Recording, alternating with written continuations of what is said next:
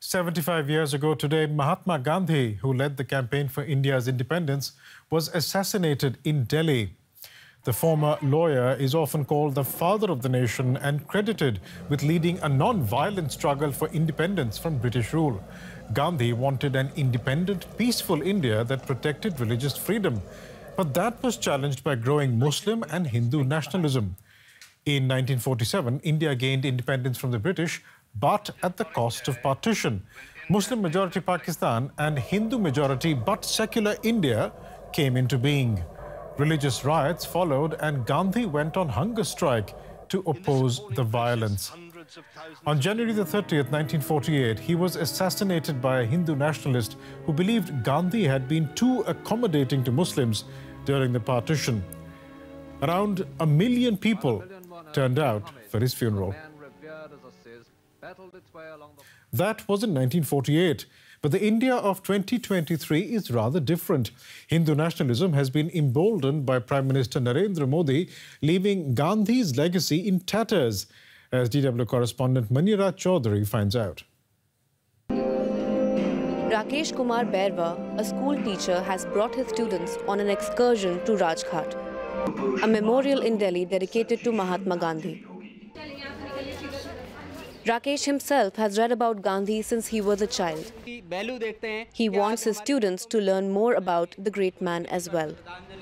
Gandhi was a leader of our country who made a name for himself and for our country globally. He led such important movements and struggles that we still think about. The kids should also know all this.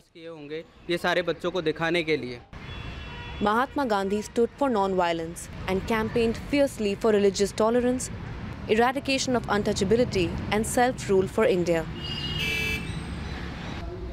Apurvanand Jha, a professor at Delhi University, often writes about Gandhi. He describes him as a dissenter and a disruptor. He says that society's collective understanding of Gandhi has become superficial.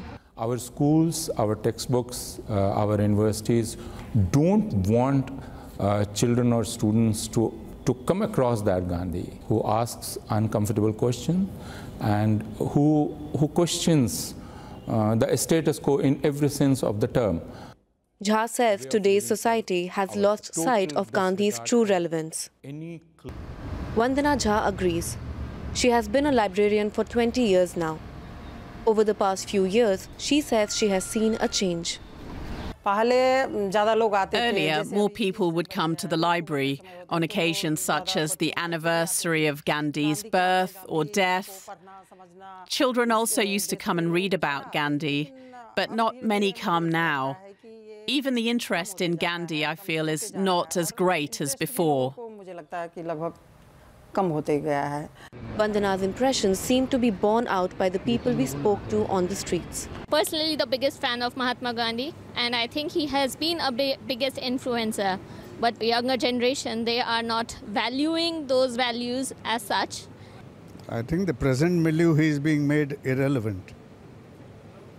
The values for which that he fought for, the current ethos that's prevailing is absolutely diametrically opposed to that. 75 years after his death, Mahatma Gandhi's name is still well known. But his ideals and teachings appear to have lost much of their power in the country of his birth. That loss has been his assassin's gain. Nathuram Godse, who shot Gandhi 3 times in the chest, is now openly feted by some. DW's Adil Bhatt reports. This memorial in the heart of Delhi is where Mahatma Gandhi was assassinated by a radical Hindu nationalist, Nathuram Godse. 75 years ago, as Gandhi walked across this ground, Godse shot him 3 times in the chest, killing him on the spot. Today, Harsh Mandar, an activist who opposes Godse's Hindu extremist ideology, is on his regular visit to pay tribute to the Mahatma. He says that Gandhi's assassination by Godse shook the very core of the nation. There was a tempest of hate that was sweeping much of our country. And that suddenly, with his assassination, with the blood that spilled right here, I think we were stunned as a nation into recognizing where the politics of hate was leading us. For Mandar, this memorial is a reminder of Gandhi's sacrifice in the darkest and most turbulent period of India's political history. But in recent years, a cult of personality has begun around Nathuram Godse. Godse belonged to a right-wing organization called the Hindu Mahasabha. He advocated the idea of a Hindu nation and believed that Gandhi had betrayed the Hindus by being sympathetic towards the Muslims during the partition of the country in 1947. For the biographer of Godse, Dhirendra K. Jha, the growing admiration for the assassin is a serious cause of concern. He says that Gandhi's statues are being increasingly vandalized by those who oppose the idea of a secular India. So assassination was a kind of attempt to stall this process of India becoming a secular democracy.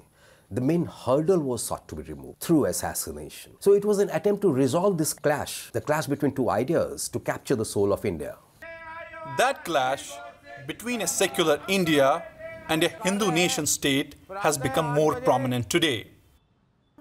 This temple in the northern city of Meerut is devoted to the cult of Godse. The group of men here is rehearsing celebrations to mark Gandhi's assassination on January 30th.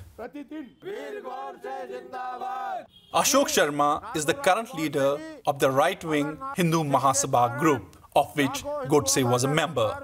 He dreams of opening Godse temples across India. It is not only the dream of Hindu Mahasabha, but the dream of every Hindu fundamentalist and Hindu nationalist to erase the name and ideology of Mahatma Gandhi and make Nathuram Godse the father of the nation. These views are profoundly shocking for those who view Gandhi as the father of the nation. And joining me now for more is Sucheta Mahajan. She is a historian and professor at the prestigious Jawaharlal Nehru University in Delhi. Professor Mahajan, how mainstream would you say is support for Mahatma Gandhi's assassin Nathuram Godse in India today? Well, I'd say that it's not mainstream at all. These are fringe elements.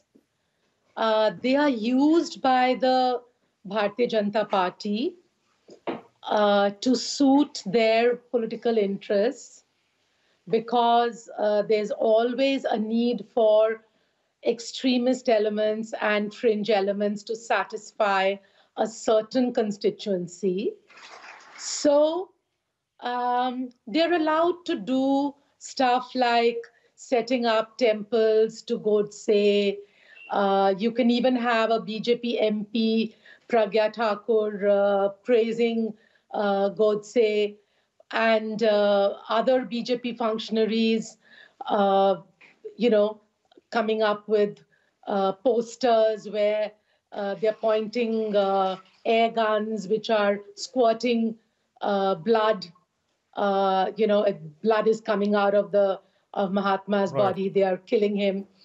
But I would say that it's not mainstream at all, and that's the saving grace for us in India today. However, there's one caveat, which is that Godse represented in 1947 what broadly the BJP and particularly the RSS and its allies represent today, a particular ideological politics. I do want to talk to you about the BJP. I do want to talk to you about the BJP, because you had one of Mahatma Gandhi's great-grandsons, Tushar Gandhi, saying that Prime Minister Modi, through his speeches, is, quote, lighting the fire of hate, and that this will one day consume India itself. Would you agree with Tushar Gandhi's assessment? I would not go as far as that. I think as the Prime Minister of a big country,